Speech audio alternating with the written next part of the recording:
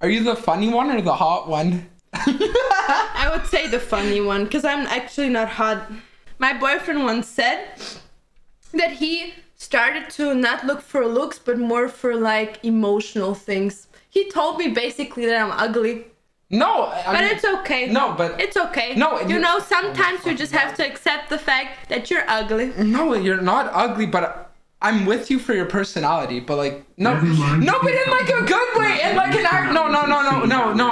No, cause like, okay, no, listen, no, okay, hold on, no. Tell me more. No, you're shit. Listen. You're the hottest woman alive, and I love you a lot. But what I love more than just you at a physical level is you at an emotional and mental level, which is why I love your personality a lot. Oh, sure. Does that make sense? Of course.